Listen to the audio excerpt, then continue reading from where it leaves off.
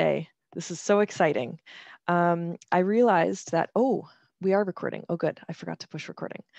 It's good because other people are on it. Haha. We planned ahead.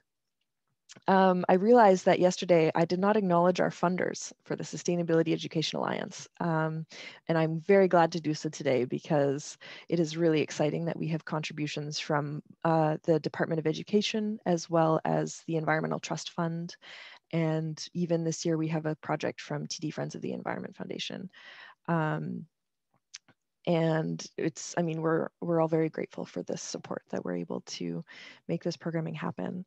I'd also like to acknowledge the territories that we are on today.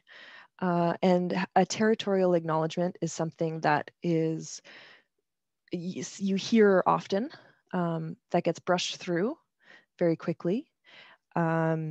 And today I would like to not do that and invite everybody to think really hard about what a territorial acknowledgement is and about the potential of being able to include that in your class programming. So I'm going to share a couple of links in the chat. One is in English. This is a teacher's guide for creating a land acknowledgement with your own class that is meaningful and takes time. And it's a very good exercise to bring in. And this is a resource in French. So when we're thinking of a territorial acknowledgement, une reconnaissance territoriale, c'est important de... Think of that, it's important to reflect. It's important to reflect and to properly describe your intentions. For this territorial acknowledgement, it is to really put this issue at the forefront rather than as something that is a checkbox. C'est important d'exprimer votre gratitude. It's important to express your gratitude. For me, my gratitude is founded in the realization that if it wasn't for the lands on which I live, I'm just feeling a little bit self-conscious explaining this in my second language, so I'm going to switch to English. My apologies. My gratitude is in knowing that I am safer here than in the places where my ancestors fled from. And that gratitude of having this land be something that supports me is my personal, what I would like to personally share about this today. It's important to specifically name the nations. And sometimes this can be confusing because there are places where you can look up what the place names are. For example, I live in Amlamcook in the district of Sicknicht in Mi'kmaq territory. So we're smaller and smaller bubbles going, or larger and larger bubbles extending out. The Mi'kmaq are part of a 5-nation alliance called the Wabanaki Confederacy. The 5 nations that make that up, I would love to see if anybody can name them in the chat. Please go ahead. The 5 nations making up the Wabanaki Confederacy. I've already given you one, it's the Mi'kmaq. And these areas are governed by the Peace and Friendship Treaties, which are not deeds of sale. They are treaties to uphold for being in relation to one another and being in relation to the land itself. Yes, Wolastoq is one of the 5 nations. So Mi'kmaq, Wolastoq, Passamaquoddy is a third. There's 2 more.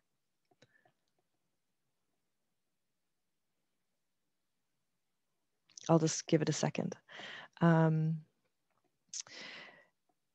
from there, it's also important to remind everybody to learn more about it. So if you've never read the Peace and Friendship Treaties, I encourage you to do so. They're very short, and you might be surprised at how short they are. It's something to engage with every day on how we can be treaty people and not something to necessarily just think, oh, it's a check mark and it's done. And then to also recognize the displacements that have occurred, the powers that have been forcibly taken away, and the powers that still remain for the first peoples of this land, and recognizing who is going to engage and wrestle with that at any given day. And hopefully the answer is all of us, because that is something that we should all be recognizing as part of our right, just for being here. So this is an example of my off-the-cuff territory acknowledgement. This is something that you can do with your class spanning days, weeks, maybe even a whole semester or school year to be able to come up with one. So I really recommend this practice. Okay, yeah. So we have quite a few people here today. I would love it to, oh, you know what? We never quite finished here. So Wolastoqey, Mi'kmaq, Passamaquoddy, the two that we're missing, well, the Wabanaki Confederacy, Les Abenaki, the Abenaki people, and also Penobscot, who are over in kind of northern Maine area. Okay, there we are. Yeah, good work, everybody. J'aimerais vous inviter de vous introduire dans le chat. I'd like to invite you to introduce yourselves in the chat box. Today we're going to have a chance to speak with each other later on after we've listened to a super panel discussion with experts and invited guests.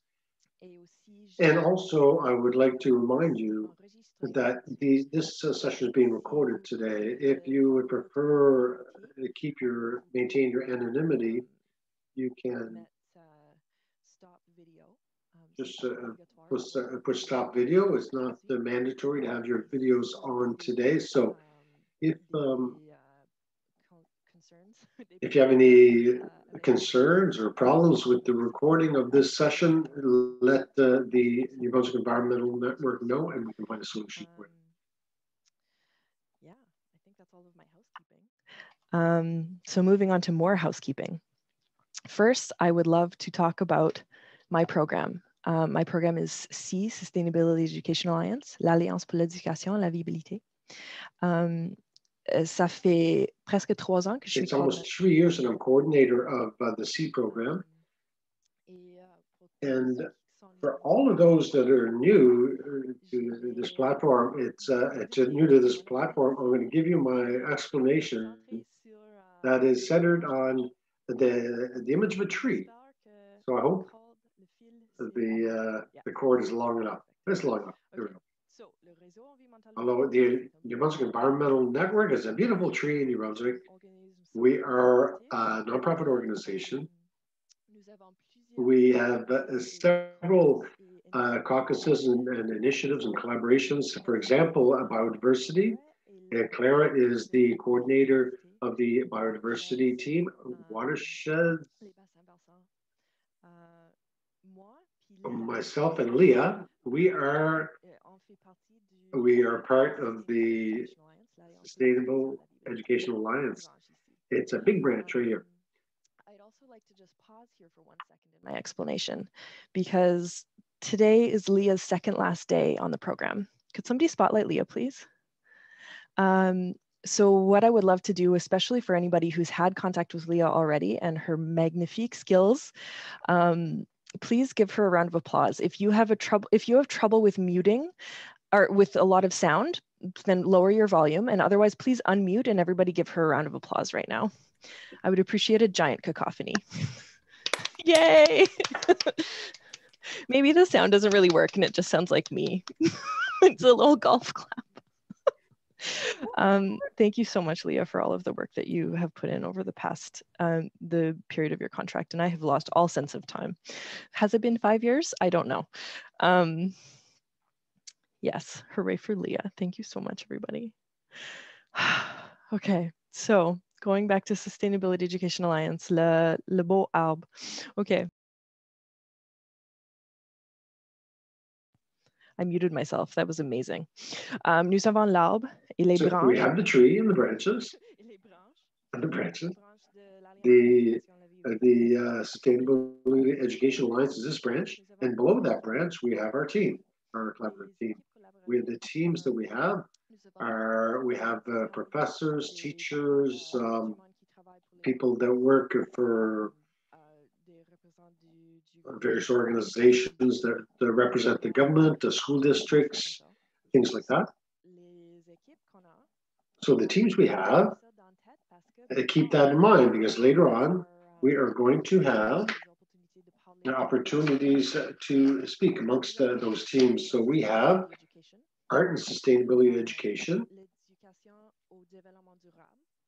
a sustainable development education,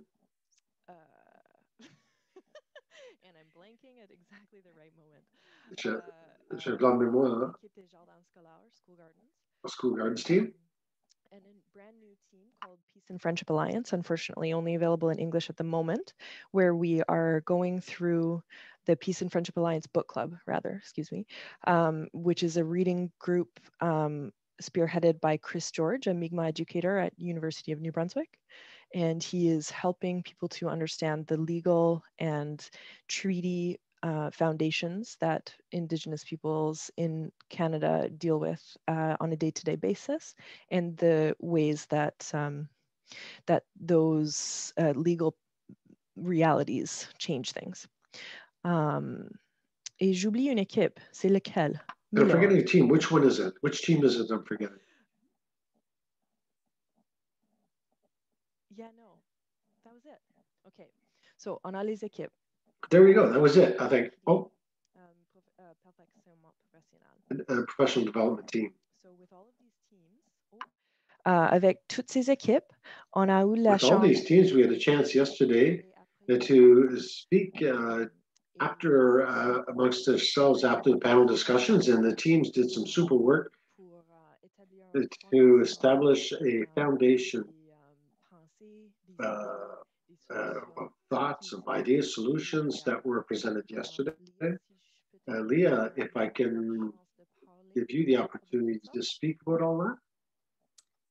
Thank you very much, Tzomi.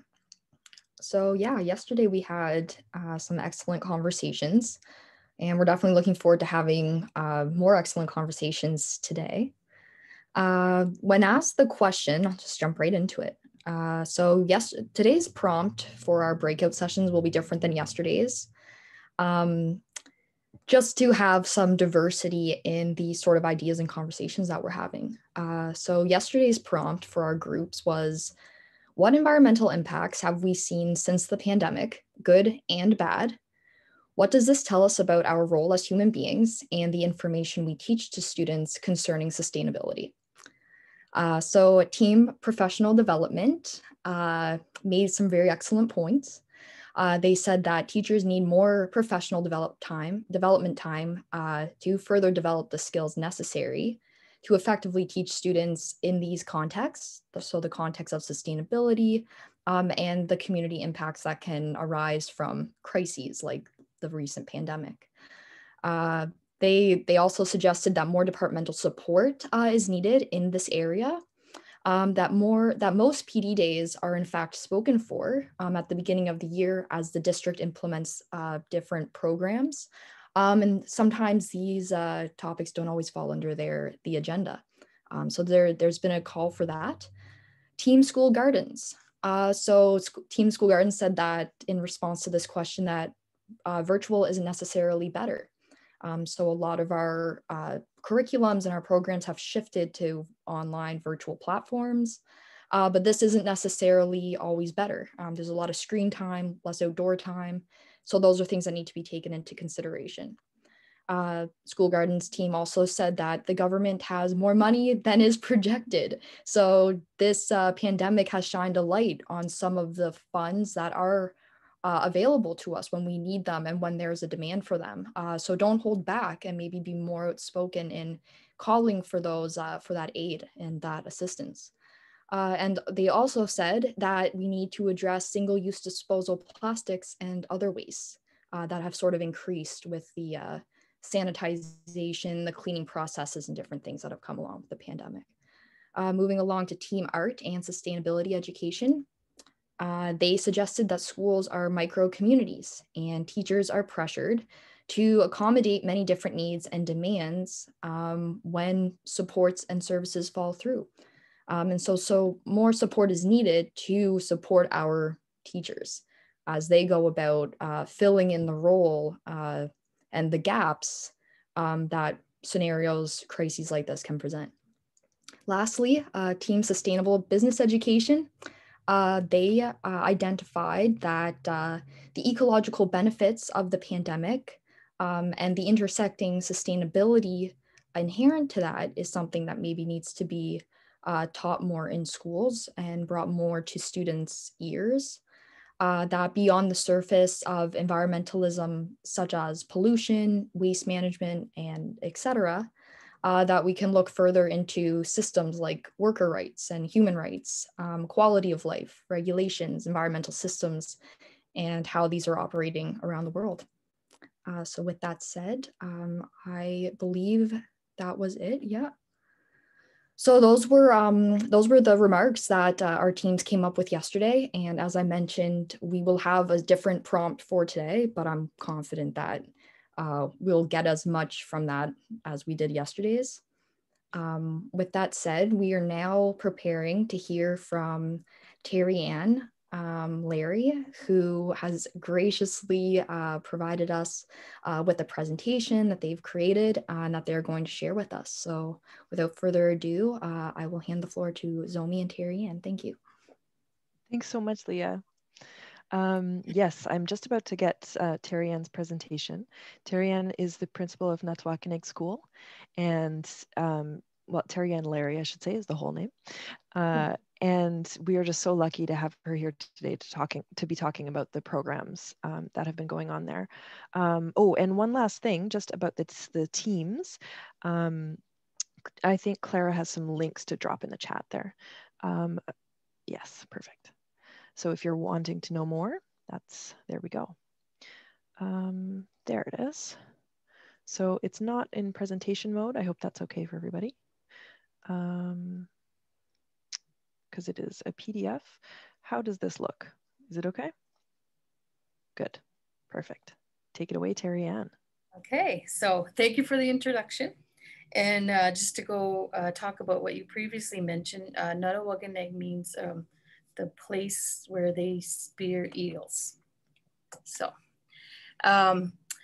what do pandemics teach us about teaching? I really like all of your solutions, Leah, that you mentioned. And I totally agree. As a leader, I think that we really do have to move towards some of these solutions. And I do believe we can find a way in our current education system. I didn't expect to say that, but yeah, I've been a principal for 3 years now and a teacher for since 2002.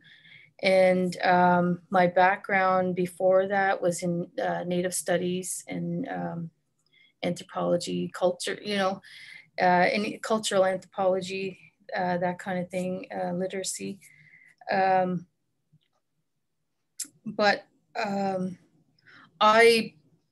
Okay, I think I'm moving on. I think we can go on to the next slide. Great. Okay. So just as Leah mentioned, all of the solutions, I think for us at our school, we definitely felt all the same challenges as all the other schools here in New Brunswick. I just feel like that basically what the pandemic has really shown is that the current standard way that we teach is really not fitting all of our students' needs. I don't even think it's really fitting the adults' needs. And again, I'm going back to what Leah just pointed out, all of her solutions. A lot of what she said was how the adults are feeling, how the teachers are feeling, all the pressure, you know what I mean? To kind of, I guess, to teach all these expectations. And again, I can see both sides too, because it's true, like as a leader, you have to, kind of push the curriculum, but then at the same time, you really have to take care of your students, your parents, and your teachers. So for us, I think the pandemic really emphasized all the gaps too. But we're going to be talking about solutions today. So for us at our school, of course, going right back to truth and reconciliation, really going back to the body, mind, and spirit, and trying to just trying to foster all of those parts of all of us. Is really what we try to do.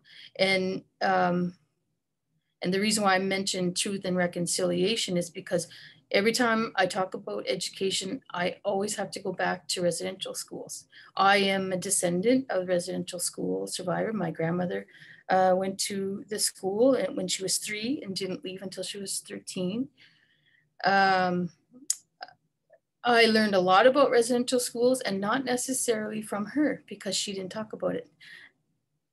People didn't talk about it, right? So we're kind of on this journey to kind of bring forth a lot of these things, but again, solution-based, we're trying to heal, move forward, make some connections, you know. So the pictures that we kind of showed here, just to show pre-pandemic era, this is what we really wanted to do, was to just bring in the parents more.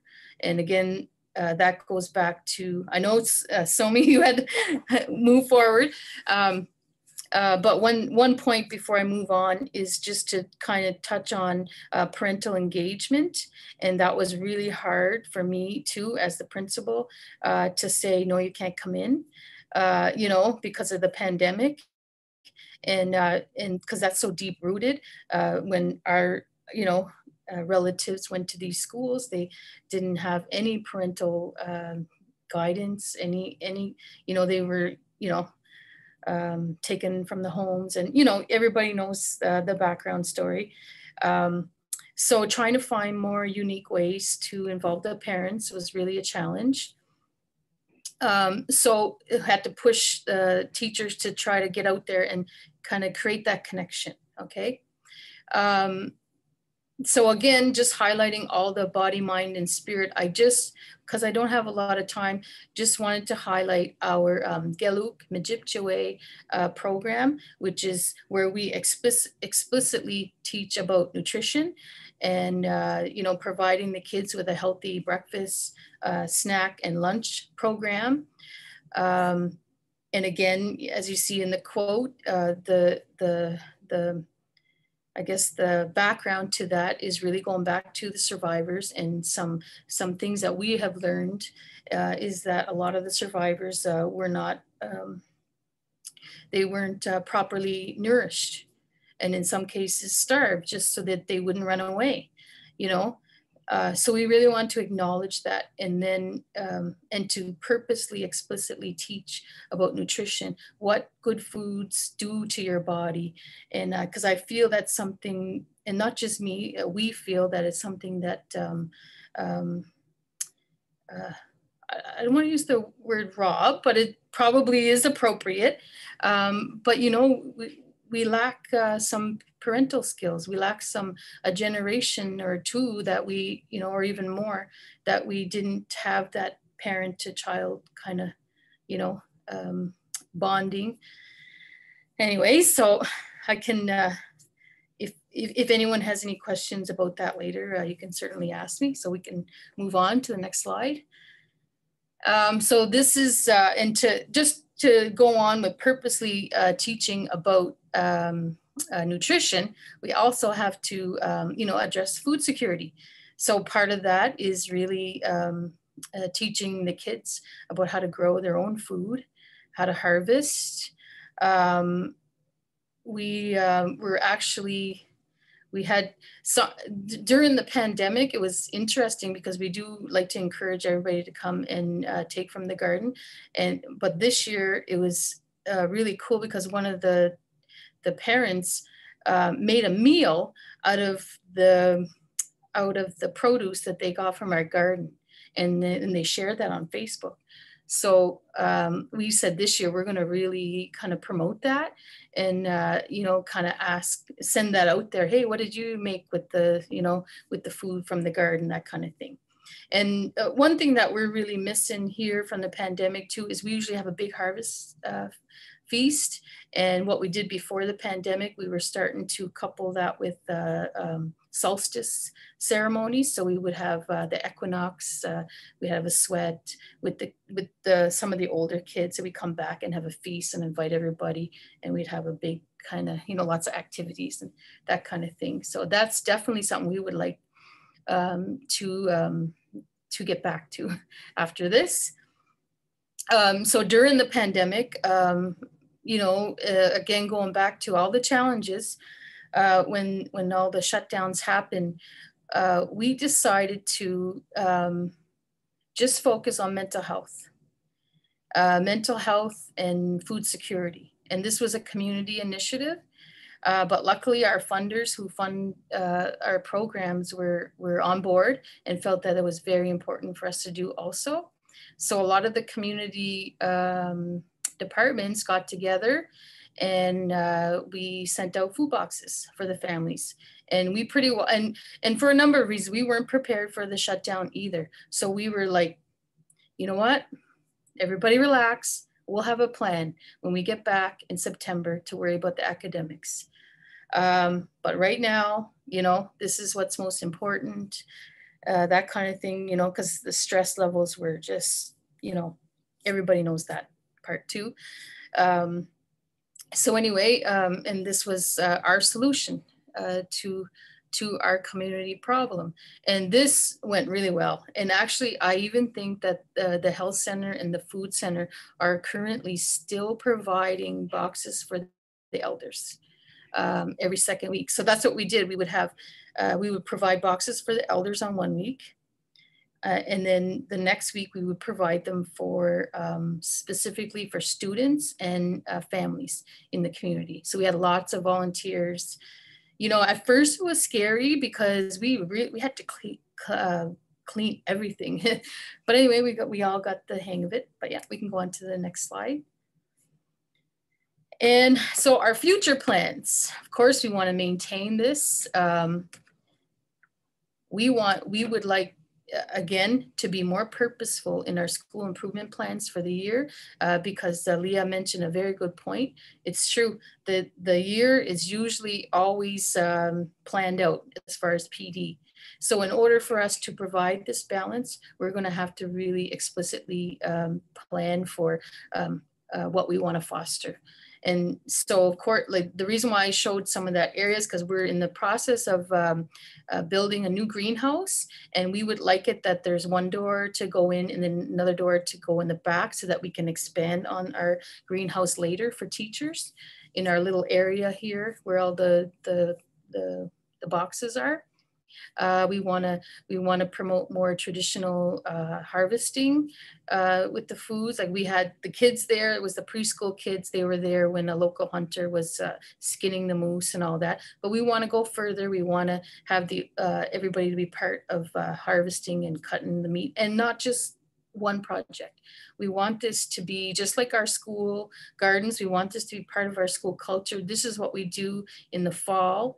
This is what we do in the spring. And, you know, so that's kind of like our goal as far as promoting more of that. And the little kids usually every spring too are part of the local releasing of salmon, you know, and so we just kind of, we just don't, like I said, we just don't want to happen once. And Tzomi provided some PD for us.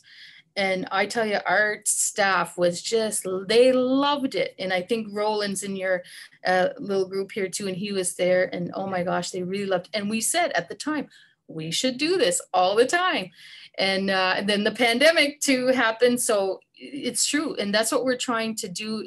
That's why I showed the gazebo there, because there's a lot of space there that we want to really purposely provide for some outdoor classrooms so that more than one classroom can be out there at one time. And yeah, so we're all done. And this is just, I just want to share one picture of our space.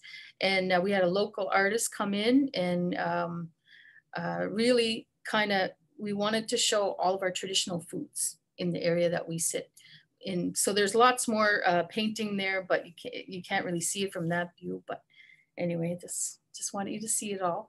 And thank you to our sponsors, and thank you, Tzomi, and everybody else. And Walaliok. Awesome. Thank you so much. Oh, it is so cool to see these pictures. And if any of the presenters are panicking, no, only Terri-Anne was bringing pictures. So it's okay that you didn't bring any. I see that my chat box was exploding a little bit. Wow, Terri-Anne, thank you so much for sharing these. And I'm so excited to hear your contributions on the panel today as well. And speaking of the panel, it looks like Donna actually just joined us. Yes. Donna, are you with us? Yes, hi everybody. Oh, hi. Oh, it's so Hi. great. Thank you so much for joining us. Oh Yes, my sorry for being goodness. a little bit late. That is okay. I know how busy your schedule is. And on my window. Oh, you just cut out for us. Something against the window. Still there? Oh, there you are. Okay. Yeah. Yes. I said behind me on the window. I had to. It was too bright, so I had to put something. I don't like to block out the sun, but I had to do something. So I'm happy to be here. Oh wow! Thank you so much. It's so great to see you. I just missed the last person. Who was that?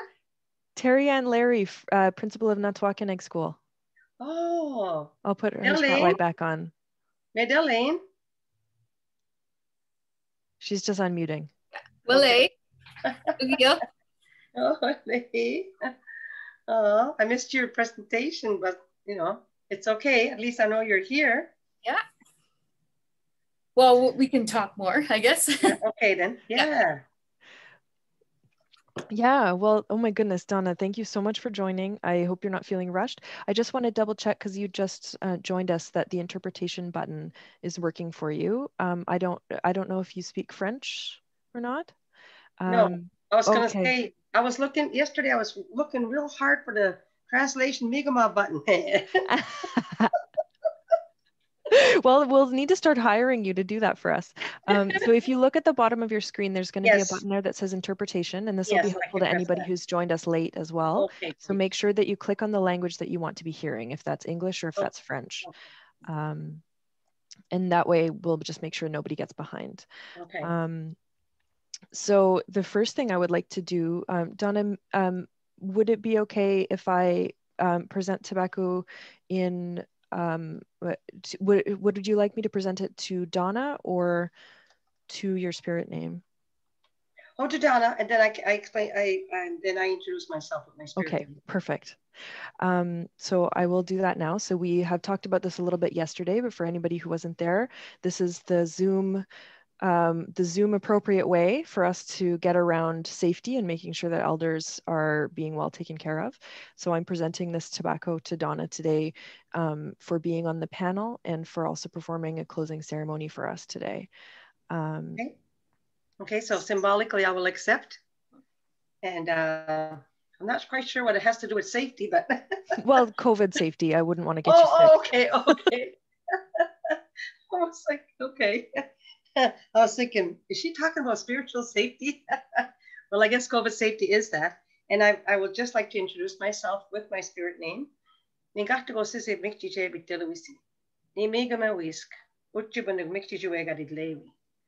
So I just told you my spirit name is Thunderbird, Thunderbird Turtle Woman. And I am from the northeast coast of what we call Turtle Island. North America, we refer to that as Turtle Island. So I'm very happy to be here today with all of you. I don't know if I was supposed to share. I don't know what's happening. So just bring me on board, include me wherever. Fantastic, you're on board. That's great. Yes, but I know that I'm doing the closing. So I'm very, because yesterday I did the opening, right? So I'm very happy to do the closing today. I'm honored. Thank you. We're also honored. Well, Aline. So the other panelists that I would love to introduce are Jessica Hughes from Sackville 2020 and a whole bunch of other organizations. Most of these people wear at least 3 hats. Hannah Ehler, who wears so many hats that I can't keep track. Terri-Anne Larry is going to be a panelist as well. We've just met her. Jimmy Terri-Anne from Gaia Project. And Donna is here. Great. So I will excuse myself because our moderator, Leaya, we are in very good hands.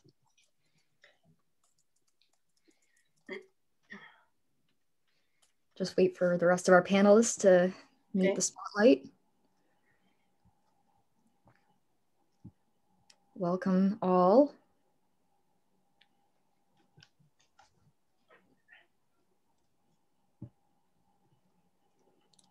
We've got some excellent questions lined up for today.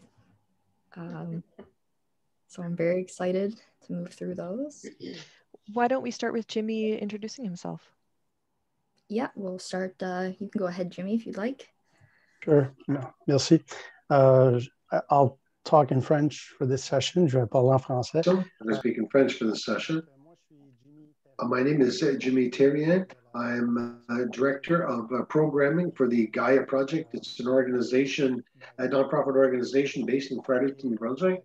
And we are active throughout the territory, New Brunswick territory. We are even starting to see people interested from outside as well. So it's exciting. I'm with Gaia for almost 10 years, it'll be 10 years this year. I wore several hats over the years, project agent, general manager, and now director of programming. And our mission is to encourage climate action among young people through education, so through the education system in New Brunswick. So I'm very, very happy to be here this morning to discuss with other panelists in this particular panel. Thank you. Thank you very much, Jimmy. Now Terri-Anne. We've had a brief introduction to you. If you just want to give a couple sentences just to rekindle our flame. Okay, am I unmuted here? Okay. You mean similar to what I said at the beginning, or just? Yeah, just a couple of words, just where you're from and. Okay, so Natoaganeg, community member here. Again, a principal for 3 years and teacher since 2002. I work closely with our Natoaganeg language committee and trying to revitalize language in our community. I do have lots of things on the go. My husband has a meat shop. He just opened up a local meat shop here in the community. So I help him too. And actually that's an initiative that started from the pandemic also because of our food boxes, because he had a meat shop at our home and then kind of grew. Anyway, I'm going on again. So when you ask me questions about me, I can really, really fill the space here. That's a good thing. If you didn't have anything to say, we might have more questions. Hannah. Hi everyone, my name is Hannah. I use she, her pronouns, and I'm a third-year student at Mount Allison University. I study international community planning, environmental studies, and French. I do wear multiple hats, but part of my learning right now at Mount Allison is looking at youth empowerment in community planning. And I will probably say later on during the panel, but school is community and community is school. And so through what I have learned with my degree, I have become very involved in discussions about sustainable education and what our systems look like now and what they may look like moving forward through a planning perspective, but I have many connections to different educators in the Sackville area. And so I've become very involved in different aspects of my degree. I am also part of the THMR COVID-19 task force. I'm the co-chair of the Youth and Student Action Group, involved in the Rotaract Club as part of the Rotary Foundation at Mount Allison University, and research studies in various capacities about the Sustainable Development Goals in relation to education and planning. I think that's about it. Thank you. Thank you so much, Hannah. And Donna, if you wouldn't mind giving us a brief introduction. Okay, so I mentioned earlier my spirit name, and I'm Nigama. I'm from El Sabuktuk. I'm really involved with culture and culture awareness. I don't know if people are aware, but when I was growing up, there was no evidence of our culture here in the East because of colonization, and we experienced assimilation first. And so, but I was determined, after I went to my first ceremony, I was determined to help bring this back to our people. And that's what I've been doing. So I've traveled all over. I'm part of many different things. I'm on the Indigenous Advisory Council to Human Rights Meetings in Winnipeg. So I'm on a national elders councils across the, across Canada. On the American side, I work under a law, NAGPR law, Native American Graves Protection Repatriation Act law. I'm on international repatriation. So I do, and I travel a lot. I used to, except for COVID, learning and from different cultures and different spiritual leaders. And so I feel that it's time now that I educate on some of what I have learned. And but I will tell you that with this COVID, it's something that you know, I'll be 69 years old, have 7 grown-up children and 23 grandchildren. I'm considered a spiritual elder in my community. But this COVID is something that I never experienced ever before. Like, it's something so totally new. And it took us by surprise. But one thing I know, that our people are very adaptable, and we're adapting. We're adapting to you know, what we need to do. And I know that we all have to be careful. And so I'm just very happy to be part of this conversation, and to learn that so many people are really working towards respecting the environment, being part of the environment, because as Indigenous people, we believe that we are part of the land, and the land is part of us. And when part of that land is taken away, we lose our language, we lose our culture and identity. So we're so interrelated with this land. So I just thought I would add that. Thank you. Beautiful addition. Thank you very much, Donna. And last but certainly not least, Jessica Hughes. Hey folks, you'll probably see that I have a background, but you can see a seatbelt because I am in a car right now. I really didn't want to miss it, but we had so many things on the go today. We're actually just swinging into Dorchester School right now to drop off some supplies for some cool programming they got coming up. So we're a little all over the place. But so I'm Jess Hughes. I'm the executive director of Sackville 2020. And community supported education is what we are involved with. That's the name of our game. And we are Tantramar wide. And I see Hannah on this call, which I'm really excited about, but we do a lot of work as well with the COVID task force, the Tantramar COVID task force, and a lot of work with our youth and student action committees to really mobilize youth around collective action in our community. And we work with the schools, with provincial organizations, we work at the government level. It's kind of the joy of being a nonprofit working in education reform.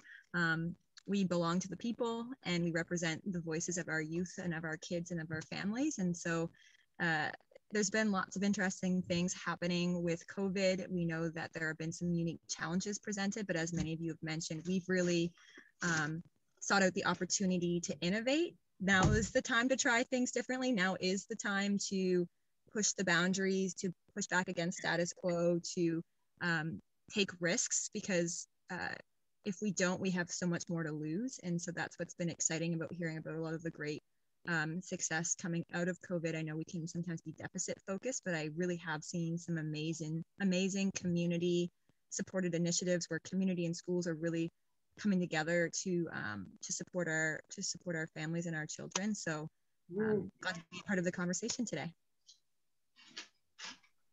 Excellent, thank you. And so with that, I'll move right into our first question.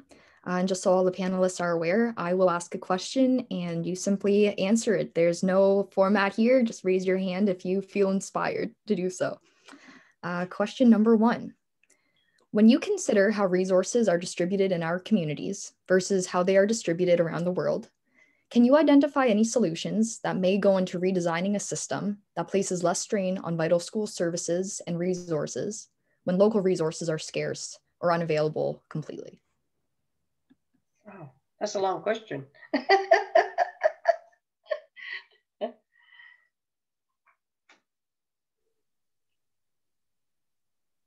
I could speak to a little bit around what we saw with food and food security. I mean, that was one of the first impacts we felt from the pandemic was we suddenly realized how much our kids access and rely on food programming and food services. And so similar to what Terri-Anne School did, the Tantramar really rallied around partnering with community organizations. Lindsay and her crew locally around the school food response group really stepped up and said, okay, we know we can't go into the schools and that a lot of kids are missing these lunch programs, and we do as a community. And so groups were really quickly mobilized to get food out to these communities. 250 boxes of food went out a week in our area alone. And then that led us to another issue, which was around access to food. And because there were all these blockages within the system about and food prices going up and things being so expensive that it forced us to think more locally, which many of us have tried to do over the years, but it's been difficult, you know, when we haven't had a situation forcing us to think that way. And so really leaning into partnerships with farmers and food security advocates and associations to figure out how do we, you know, supply and demand. The demand went up everywhere, not just for schools. I mean, communities, everyone was trying to get access to food that was more locally sourced and more affordable. So that was an area that we saw both as a challenge and as an opportunity.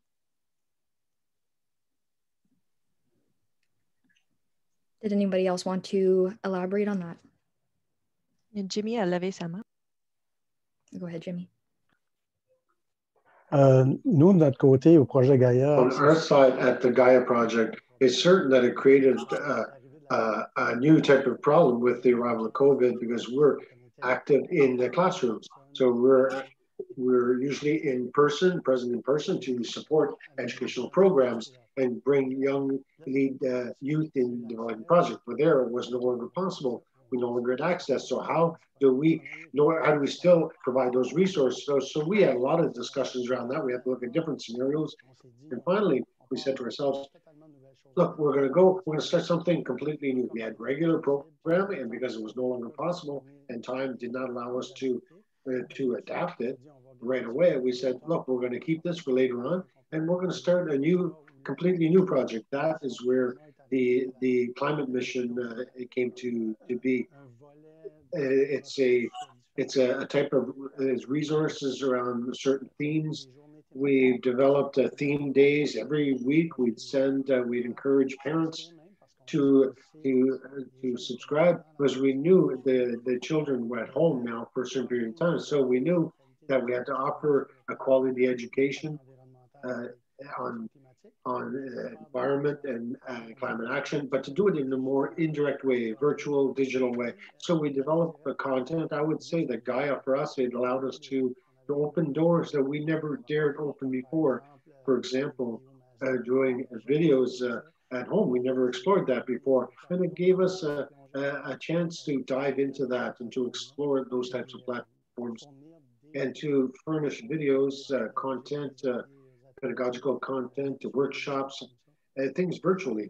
And it really was so good. And now that resource is permanent on our website. And it allowed us to really revisit the way we offered our programming.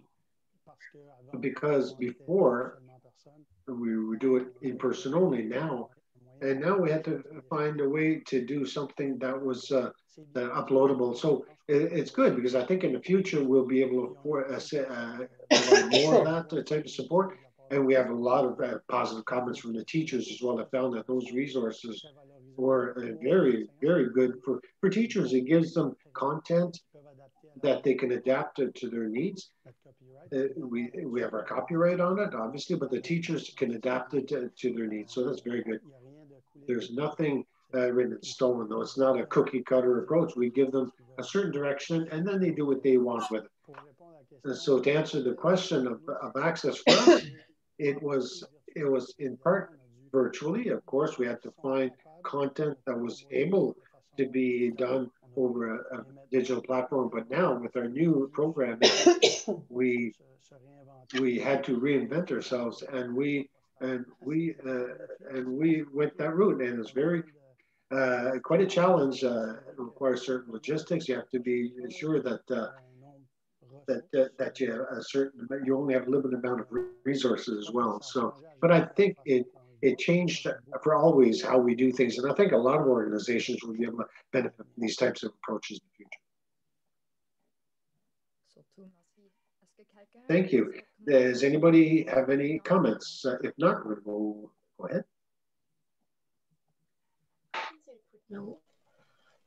I echo everything that Jess and Jimmy have already said from my own perspective as a student. And I think that, I mean, now more than ever, we have realized that local knowledge is so important and so key. Being able to recognize what the needs of students and youth are in our own communities is vital. And that happens through breaking down silos, through communicating with community groups and organizations that are looking to support youth. And so just redesigning a system that breaks down those barriers and allows an open flow of discussion between schools and the greater community, I think is so important. And it was amazing to see through my work on the task force in the Tantramar community. And it wasn't simply Sackville that was involved in the discussion, but it was the entire Tantramar region, including Dorchester and Port Elgin. And as a student that had been primarily based in Sackville, I had no idea what was going on in these other communities. But the task force, because of COVID, brought everyone together and made me interested and really passionate about supporting the youth and students in these other areas as well. And the feeling was mutual. There was also just this mutual, beautiful support between community and schools across the entire region, which showed a great strength when it comes to regionalizing different services while still keeping it local and really focusing on the needs of your youth specifically or your students specifically. So using local knowledge to our advantage really, well, became really, really clear to myself throughout this entire experience of COVID-19 and making sure that we break down these silos that might have definitely previously existed before this entire experience, I think is one of the key things to move forward with. All right. Thank you very much, Hannah. I will move right along to our next question, which I think ties well into this discussion. So the solutions, adaptations, and resources schools and communities are implementing demonstrate the interconnectedness of many levels of our society, meaning schools, communities, agriculture. What other sectors of society can you see coming together in these solutions if they've not already?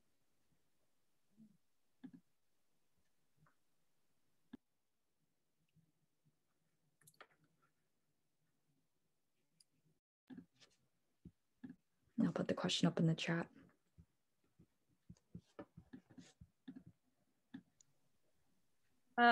Jessica speaking. I mean, I think it's been pretty apparent that the pandemic has been harder for some than others, but that it does take the whole village to come together to really affect change in any kind of way. I know over the years, as a community developer, I've spent lots of time trying to engage what some people would deem more difficult sectors to work with. And this seemed to have removed some of those barriers and those silos because we were all coming together for the same reason. And it was to survive and get through it and help one another. And so, I mean, similar to what Hannah was saying, I guess already, I think that there is so much devastation that has come out of this pandemic, environmental and in the world of education, but there's also just so much good because it has reminded us of our humanity in a lot of ways. And it has shined a light on the cracks of the system in a way that I don't think many of us can look away from again. And so I'm hoping that at a human level, at an individual level, we can all remember that and continue to build bridges between sectors, because we now see how quickly we can mobilize, right? And how quickly we can actionize when we actually put our titles to the side, put the sectors we work for to the side, and just come together as a united front for humanity. And I think that we've really seen that across the province in many ways, and it's just truly inspiring. So that's my hope coming out of it. Right. And Terri-Anne, did you have something you wanted to say? You look like you did. Just get you to unmute there. I feel like these questions that you're posing this is like our continuous struggle, is trying to find ways, like, even for First Nations, we're not, we don't necessarily have provincial jurisdiction, and you know what I mean? And, and then we are independent in ways. And then there's the federal government. Like, anyway, like when talking about your previous question, and even now, like, I feel like I would love to have some solutions on how to come together and to work together more, because we do always have a barrier. There's always a barrier of funding, jurisdiction, that kind of thing that always comes into play. But I think maybe, like, if I go back to how our community handled this, it was having the same vision. You know what I mean? So if we can kind of come together with the same vision, you know, somewhat with what you're doing here, I think maybe then some things may come easier. If we're all, you know, because I don't know if the challenges of funding is because of different visions. You know what I mean? Does that make sense? You know, so because in crisis, like what are we going to focus on? And so if we can do a little bit of future planning, maybe that will help. I don't know. I think that's a really great point. And I think that that vision is maybe touched on in this final question. So this will be the final question for the panel. And we encourage everyone to respond, seeing as it will be the last. So no matter the age, race, sexual orientation, health, or socioeconomic background of a student, educational institutions intend to offer across-the-board services accessible to all students. But when schools shut down, barriers come into light, offering inequitable access and quality of education to many students incapable of controlling these external circumstances. What can we take away from this experience at large to create a stronger support system for those who need it the most?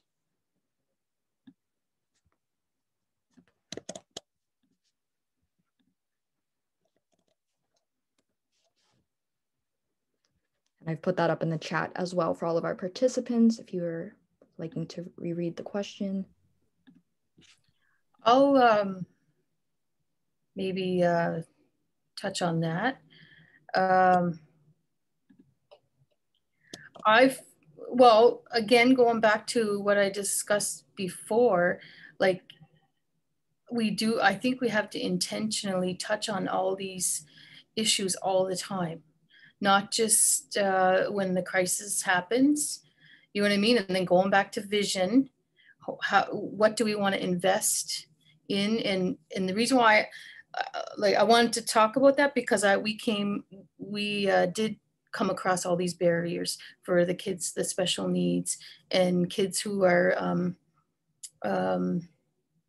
struggling with their sexual identity. And how do we create the safe spaces in the schools also, right? And that's what we found. We can't just focus on the one day. Like, we have to try to educate ourselves to be more open to all of the needs in the school. But then again, it always goes back to planning.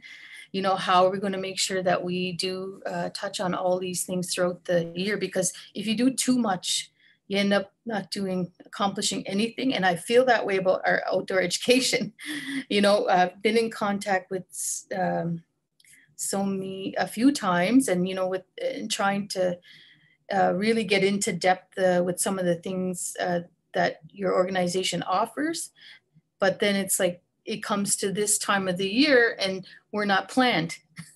You know what I mean? So that's what we're trying to get ahead of it, to try to create more spaces that we can use, so that when we do have an opportunity, we can start implementing our outdoor education more. And you know what I mean? Like, I'm just using that as an example, but I think, you know, if we can kind of do that, and I think this is all, everything's sort of repeating. And I don't know if that was intentional, Leah, to bring us to that awareness of to really try to work together to plan more for the future.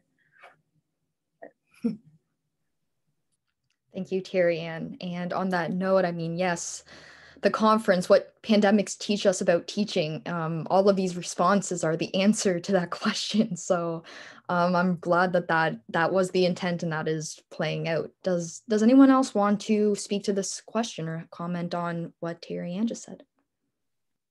I'll make a quick comment, and Jess again. one of the few things that we immediately saw in our rural community, like in the Tantramar, comparative to what I was hearing, different kinds of struggles from my peers and colleagues and families in bigger cities, you know, internet connectivity, access to technology in the house. I think sometimes the world just assumed it would be easy for everybody to go online, not understanding that many of our families have one computer per household and maybe 3 or 4 kids, and how that would even work. And then what an assumption it is to assume that they have parents that can facilitate that type of learning and that they have the living spaces to do that kind of learning. So that was a huge barrier for us. And then none the rather, you know, the internet connectivity part, which is pretty so-so in the rural parts of New Brunswick, which we're 80% rural. So 80% of us, I'm sure, struggled with this. And then the food security side of things and all of it. So that, yeah, the barrier, the equity piece around internet access and connectivity was a big one. Awesome. We found too, a lot of families had just phones. You know what I mean? Going back to your connectivity problem, you know, how do you teach or how do you deliver a teaching or any kind of curriculum from a phone? So I just wanted to add to that. Right. Technology isn't necessarily a right.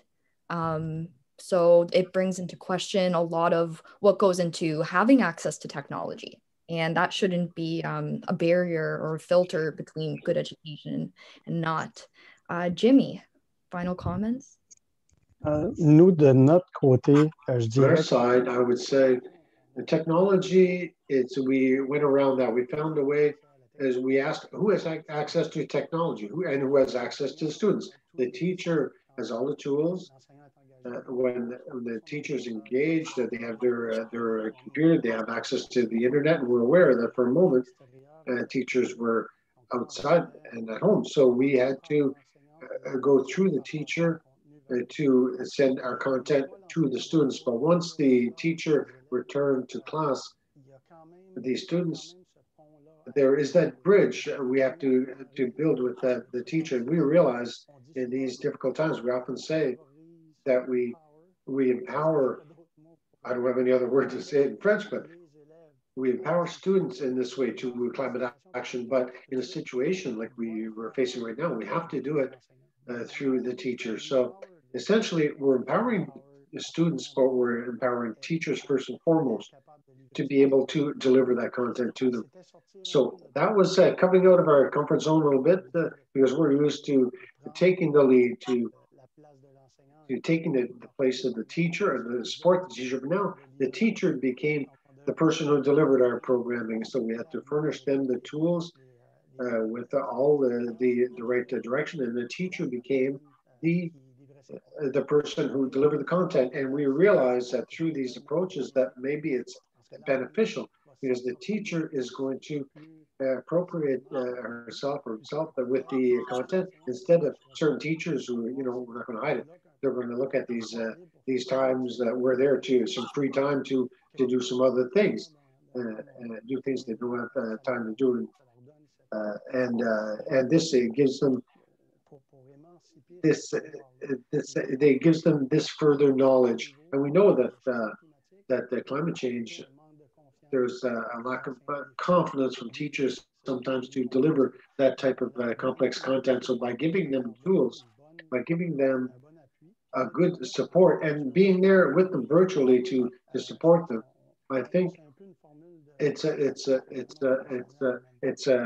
professional development for the teacher as well, and it allows them to raise their level of confidence to deliver that type of content. So that is the approach that we've taken. But I think first and foremost, we have to listen to the young people. We've seen that this year. Young people were greatly affected. Mental health was a major thing, not just for young people, for adults as well. You know, people have lost their jobs and things like that. But for young people, it really shook them to the core. We've never imagined being in this type of situation. And what and with what they needed, I don't think we were ready to address that question at the start. And I think in the future, it would be important to include them at all levels and to listen to what they need. In particular, the marginalized youth, you know, from sexual orientations and things like that. Listen to them and offer them the right resources, and not things that are complex, but things that speak to them, that allows them to develop their own knowledge, and at all levels, their knowledge and how to do things as well, how to be.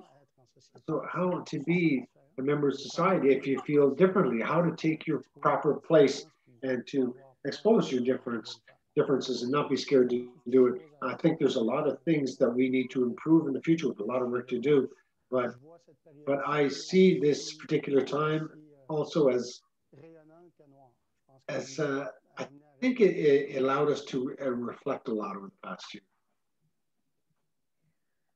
Oui, merci beaucoup, Jimmy, pour ça. Thank you very much, Jimmy, for that. Hi, I would like to add something. Okay. Okay, go ahead, Donna. Okay. We'll move right to you next. Yeah, it's kind of like the different questions altogether, but this is one thing that I see that is happening with the COVID. They missed one another. The young people really missed one another at school, and now they're back. And but one thing that they're really learning is truly how to look at a crisis and how to work together, how to come together. And in our way, you know, when we do the circle, it's very important. And when I go into a classroom, if I do a sharing circle, I remind each and every student in that classroom that every single person within that circle has value, that each and every person has worth. And so they need to feel that sense of worth. And I think this pandemic made them feel helpless too, as well. Made them feel as if they couldn't do anything. So doing something, not just writing, you know, not just writing things as in a classroom setting, but actually physically doing something, providing their input.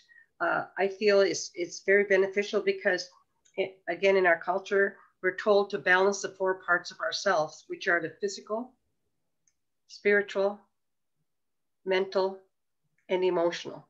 Those 4 quadrants on the medicine wheel, that if we leave one part out, we're going to get off balance.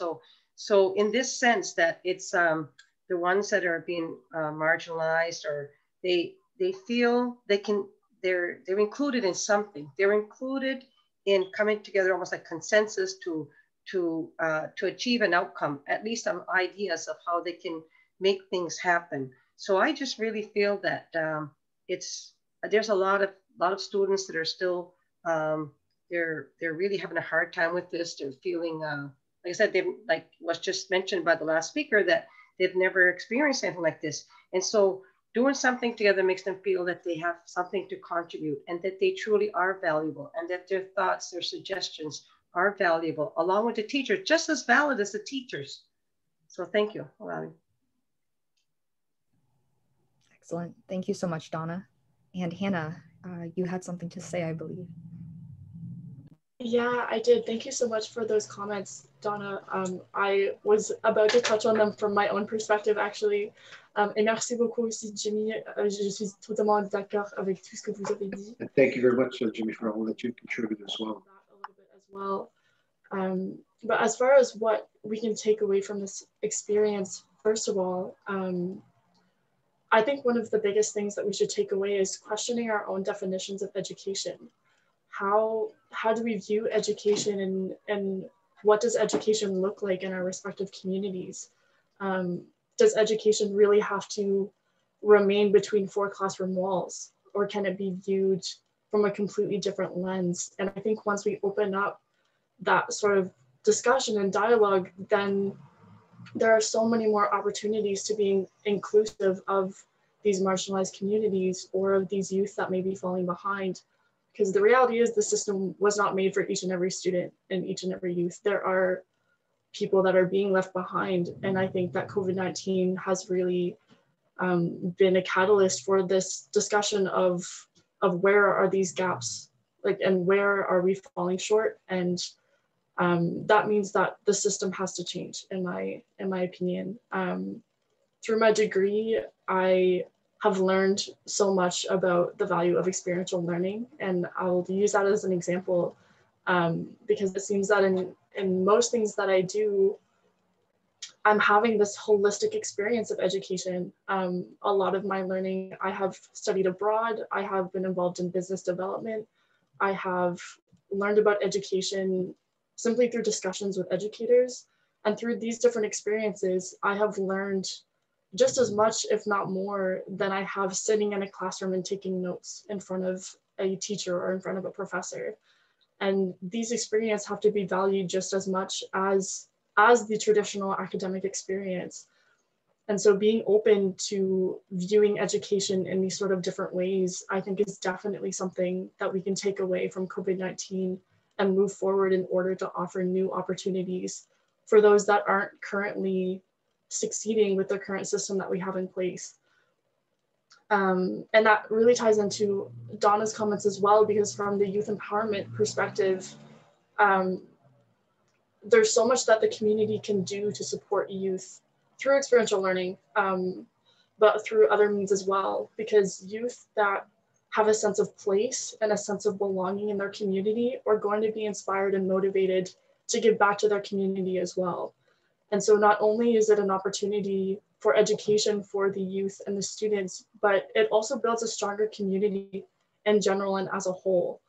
And so it seems so clear to me to break those silos and use these different experiences and opportunities to engage youth in your community as also dually an experience or an opportunity for education.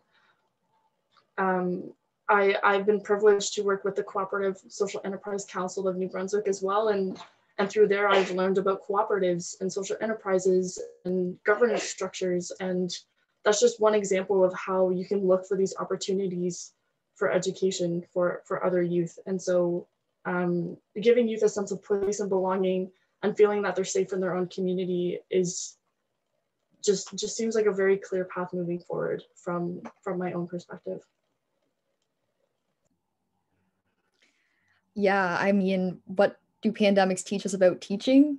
Maybe that teaching is something completely different altogether. So yeah, excellent perspective, excellent ideas. Audience, participants, we've heard a lot of interesting discussion just now in the last few minutes. So does anyone have any questions? Please feel free to put them in the chat or raise your hand, unmute yourself. I wonder if, directly, or do you mind if I break in with a little bit of mini improv here? While the audience is thinking, lorsque les participants réfléchissent de penser thinking about the question, I would like to invite you to stand up, everyone, if it's possible. I'm watching all of you. So let's bring some Great Minds Think Outside into this because it's been more than an hour already. Je vous invite de juste se bouger un petit peu. I invite you to move a little bit. Et la première chose à faire. The first thing to do.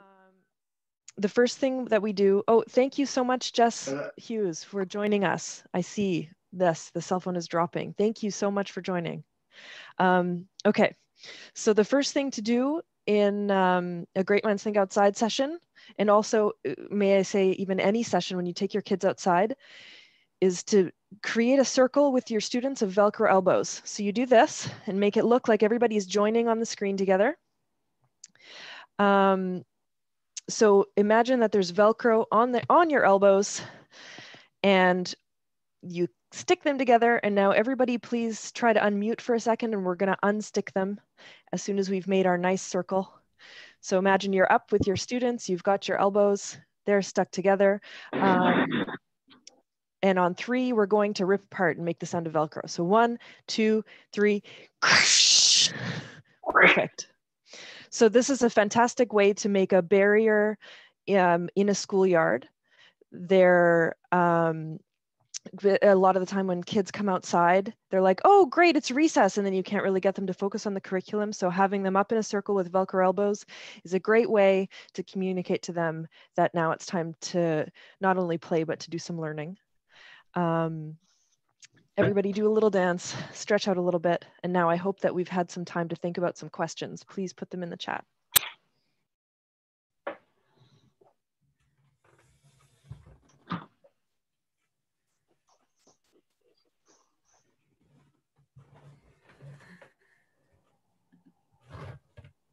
I think it's, I think we all have to go back to the table and just look at what we're actually teaching.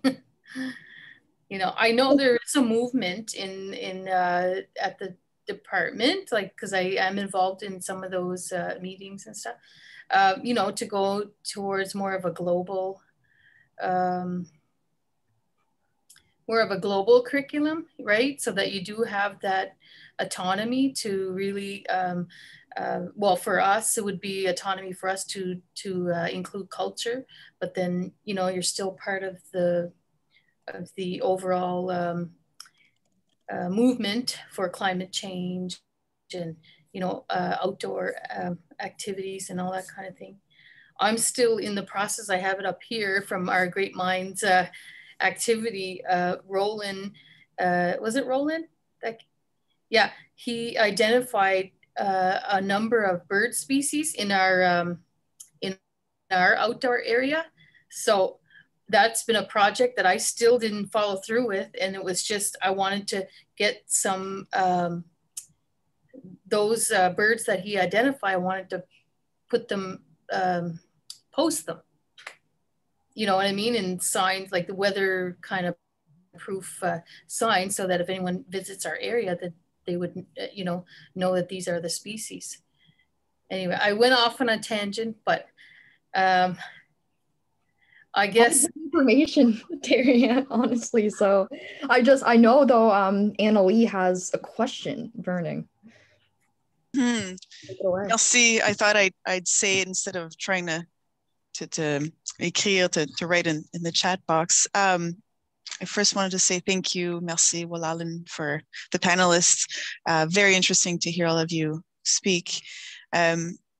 Mais ma question est plus au niveau. My question is mainly about youth. On a même demandé. So, have we even asked l'éducation, qu'est-ce que eux aimeraient comme what they would like to see, like in education now?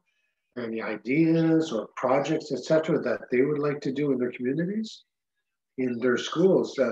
What would they be interested in doing?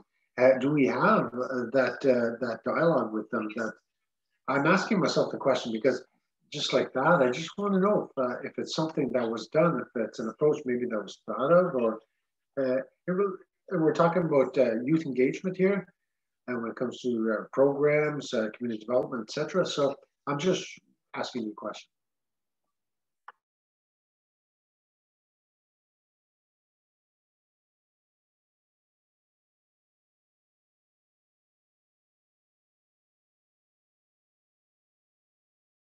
I was just waiting for someone else, but did someone else say they were going to? And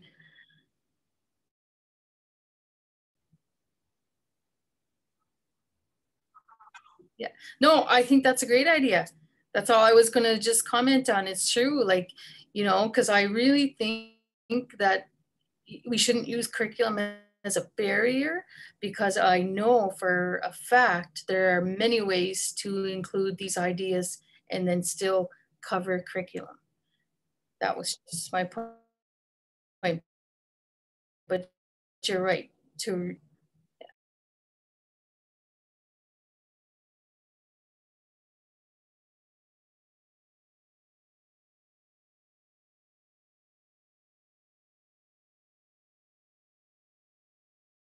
This experience at Mount Allison University specifically, but I do know that my degree in international community planning is a specially approved major at Mount Allison University, meaning that I see Dr. Michael Fox is on the call, but he really supported me in designing my own degree and tailoring it to what I want to study moving forward. And so I am the only person at Mount Allison that currently studies what I'm studying.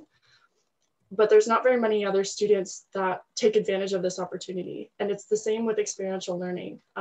There is about 2,200 students at Mount Allison University, and only a handful, around 30 or so, and I'm sure Dr. Fox could correct me if that's not accurate, that are taking advantage of experiential learning opportunities. And the momentum is growing. There's a lot of talk in the University Senate and among students now about the advantage of experiential learning and really being in charge of our own education and seeking out the experiences that we want to have and learning the things we want to learn.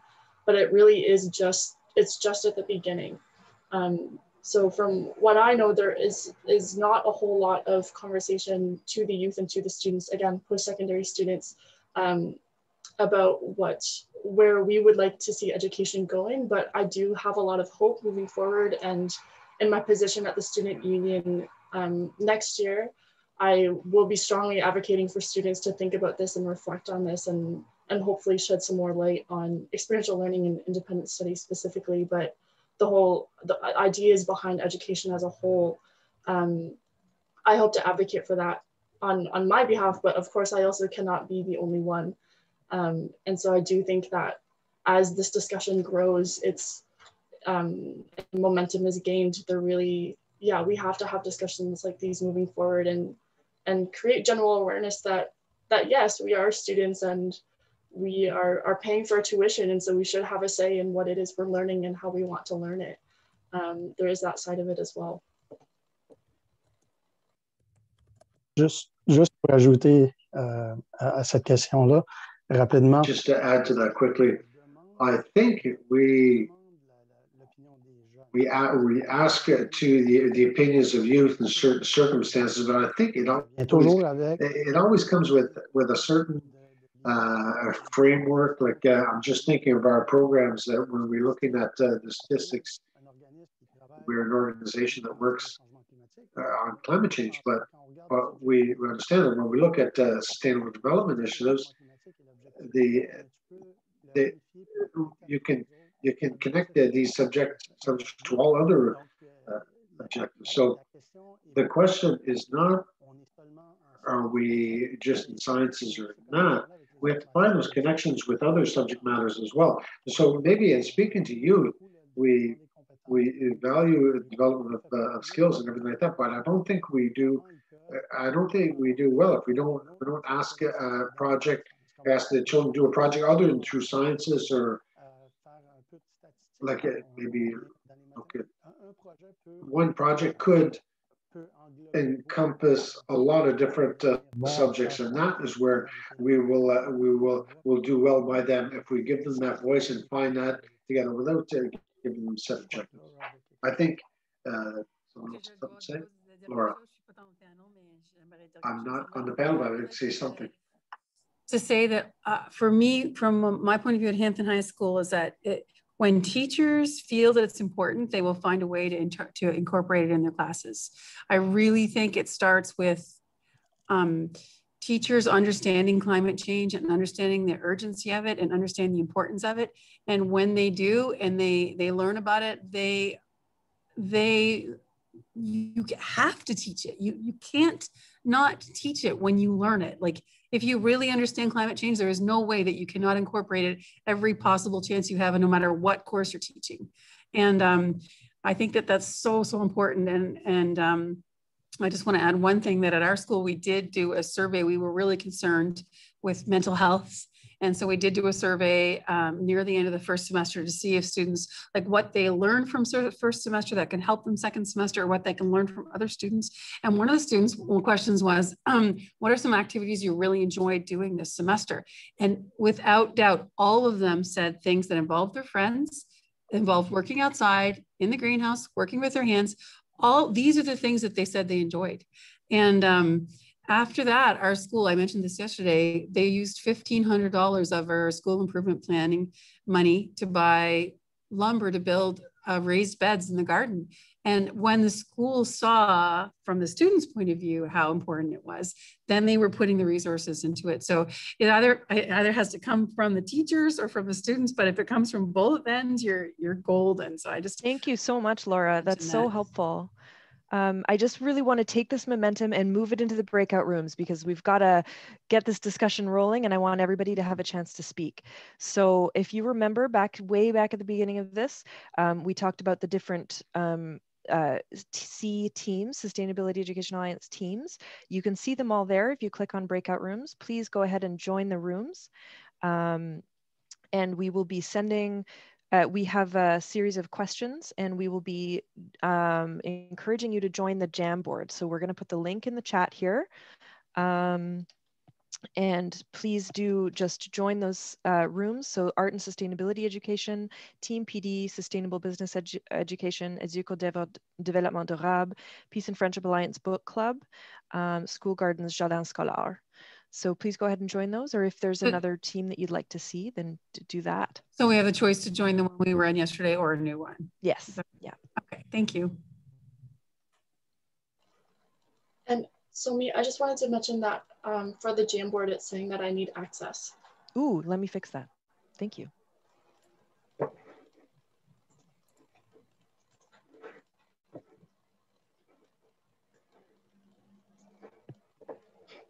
Woohoo! Please, panelists, be free. Thank you so much also. Thanks to you. Thanks for the invite.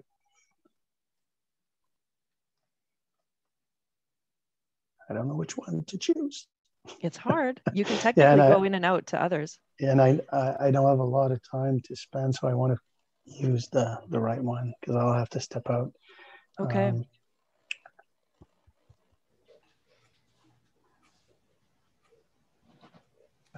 Well, we talked, I can do it. I took some notes. I don't know where these notes went. I think they ended up perhaps somewhere else, but we talked about the importance of learning coming from the person who is doing the learning. So a child who is able to delve into something, learn about something through by interest. So learning about butterflies because it's something you're interested in. We also talked about the importance of outdoor learning and how the basis for all knowledge can stem from environmental learning, ecological learning. Nadine, or maybe Nadine, if you want to give your example in terms of how that could be at the basis of learning. No, well, that's okay. I mean, again, to me, it's like you need to know the natural world outside your door, you know, and the creatures and plants that live there, if you want to have any, you know, that's the foundation for understanding climate change or anything else. But also once you're outside, you're doing that holistic education, right? Like it's not just your thoughts, it's your whole body, it's movement, it's physical activity, it's all 5 senses and all that good stuff. Awesome. School Gardens, Jardin Scolaire, qui était who's the reporter at the School Gardens? I don't think we chose a reporter necessarily. We were just talking about things. But do you want to put the Jamboard up to share, or or just want us to talk about what was on there, what we put on there? Oh. Whoa. So it took us, we wanted to have more time because in question number 1, it'd be neat to hear why everybody was in this meeting. And we didn't have a lot of time to get into that too much. But on the first question about, does schools I'm trying to read what it says. Is education provide information, provide knowledge, or both? So basically we thought teachers need to have the information, but they need to know we want to know where to get the information from in a way that we know that it's reliable information, accurate information. So I think we think both. The answer is both. But we also think that there's more than that. There's skills like problem solving skills and critical thinking skills and research skills. And trying to teach students to give them several sources of knowledge, of information, and have them decide what they think, and then kind of lead them. They lead themselves in the direction that they want. If anyone else in the school gardens team wants to jump in. We're only letting one at a time for now. Okay. We're so short on time. But the second part, I think I want to say just quickly is that gardens are more than just a place to get your hands dirty. I think Jimmy said that. I think it's really important, and that that taking not just gardening, but then talk about other things like food security and what's its linked to climate change and soil quality, and just dig a little deeper. Pardon the pun. I know I'm so overjoyed to see all of the knowledge that is coming out here, and I don't want to be stifling it, and it's hard for me to do so. I also know how tired everybody's eyes can get when they've been on the computer for 2 straight hours. And I want to encourage everybody to keep this conversation going, because it's something that we can keep doing after this conference. The whole purpose of the C teams is to give everybody a chance to talk about these things regularly, and they're pretty low commitment. So usually one meeting a month at most, sometimes less. So please do sign up for these teams on the evaluation form and keep the conversation going. So the last one is art and sustainability education, and then we're going to give the floor to Donna.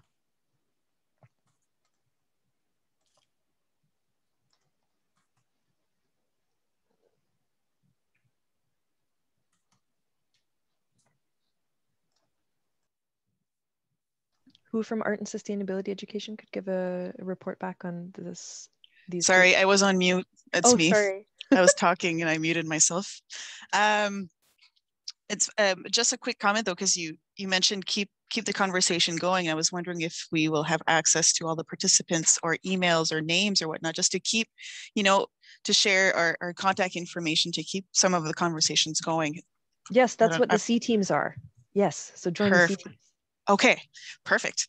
So and I took a note of everybody who was in each one. You're going to get a personal invitation. Right on. Thank you.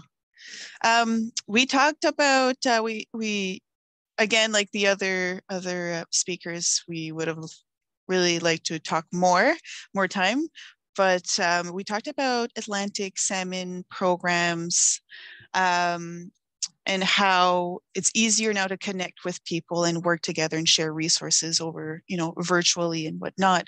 We didn't dive into the art side as much as we would have liked, I think. But we did talk about different resources. We kind of went around the question of finding ways to incorporate art, that creativity, the expression into our programs. But we didn't have the time to go into like ideas and whatnot, but it all came down to how it's easier now to share that knowledge, resources, and work together to develop a program, for example, around salmon in schools, and to be able to share that with other schools. So I hope I did the group justice in resuming all of that. Amazing. So on the note of keeping in touch, please remember that everybody is very encouraged to join a C team, or create your own if you see a need or have an idea. And please email me if you have any other comments, questions. We have an evaluation form to share in the chat.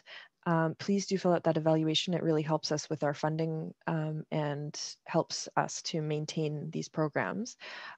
So please do fill that out. And at the end, we are also going to be creating a conference report, which you can read. So just make sure you stay in touch, and that's the best way to keep the conversation going. And with that, I would love to give last words for today to Donna.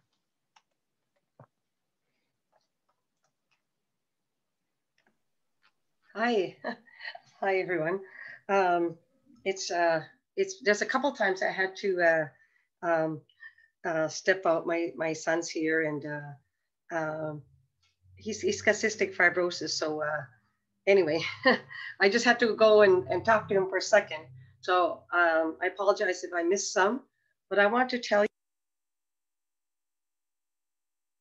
intention from everyone that we're willing to really improve, on how we're going to work together, education. And so I'm just very grateful that we're brought together. There's a reason I feel that this should continue.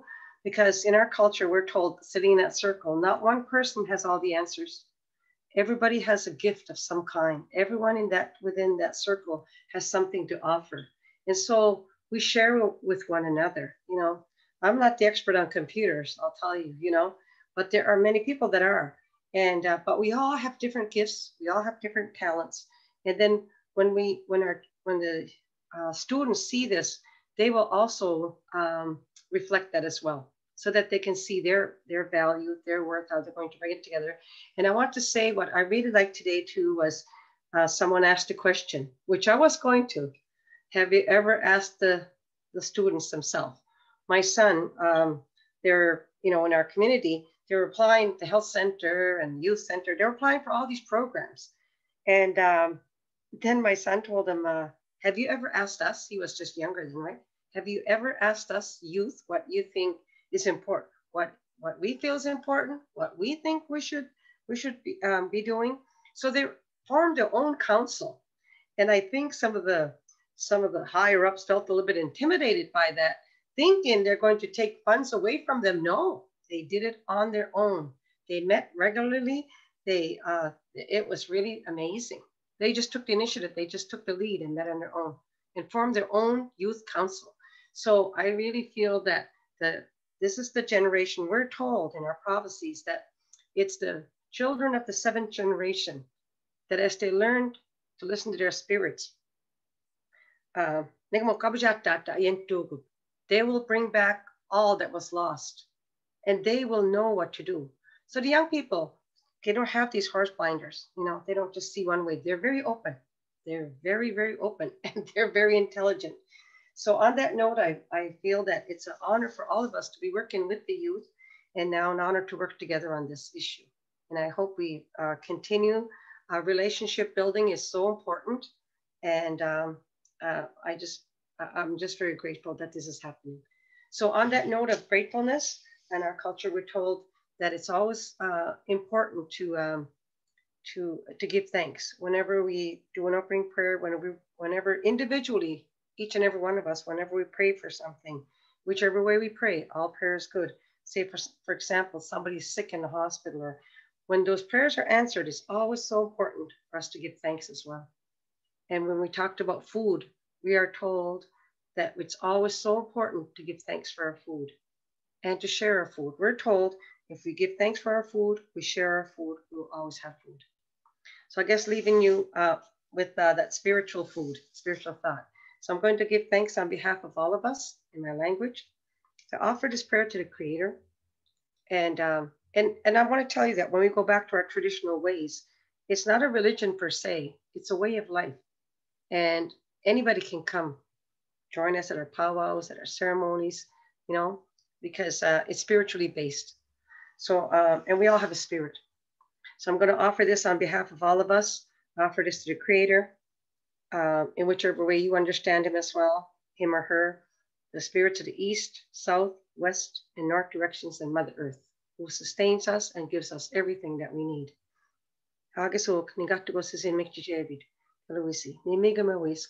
Walali kisku tandil mawali. Walali tangelo ko akidaswa ana kozwa ambegisiruyevo. Walali kishnu kisu kuchilak tagnago. Walali gochimima juan. Walali gochinenchanna nujijina. Ne wishpidaji nasit amofti mijuajish. Walali. How chibanuk chamishan liuto nadio. Walali tandil mawali. Walali gochinenchanna nujijina. Walali kuchikelo kuguswa ana akidaswa ambegisiruyevo. How could this look Chamishan live to Nadia, Chijamichi, Tanli Nadia? Walali Tandel Mawalia, Walali Tandeli Quelia, Kiloko Guswan, Biggest Duega, Akidaswan, Dignity Edmek, Walali. Hard Kasnuksa with Kamishkishna, the name of your Nadia, Nadia Dana was a little acid. Walali Nego and the Aquavia, Tamunim, Walali Tawedabek Sophia. Walali Guchilan and Daliabajadwia, Danino North dear, Walalia. Walalik nigis kutandil mawidaya ka mau kulos optia alia ha o adok chamishan leo to nada walali chikoko keloko gusa anya akiraso ambagis ruelo walali kan pisum tandil juga de tanjino do de tilna kamlauna tajkidne media walali ha gishnima amiko walali kishma amiko sigwegin muyak sangwan kunda minishko Huisis, Mimesh, Kamsakodami Majid, Walali Kishnima Amigo. To the Creator, Spirit to the East direction, South, West direction, which includes our ancestors, all of our ancestors, North, and Mother Earth, we give you thanks. And I thank all of you for being here, that we all gathered today. And I want to say Psadnogama. In our language, that means all my relations, for we are all related. Aho. That was great. Donna, can you teach us how to say thank you in Mi'kmaq? Sure. We say, I heard you say walale a lot. This word is the most important word in any language, how to say thank you. And so in our language, we say walalin, okay. Like well as in being well, la as in the first part of a French word, and lin as in somebody named Lynn. So we put them all together, walalin. Walalin. Mm-hmm. That was excellent. Oh. Walalin. Walalin. Walalioch, everybody, for coming today. Yeah, and Walaliot means thank you to all of you. So I would say to Walaliot, all of you. Walalin is for one person, but to all of you, we say Walaliot. Walalio. Have a great day, everybody. And a great weekend. And thank you. Hopefully we meet again soon. Thank you. Thanks, everyone. Bye. Bye, everyone. Bye.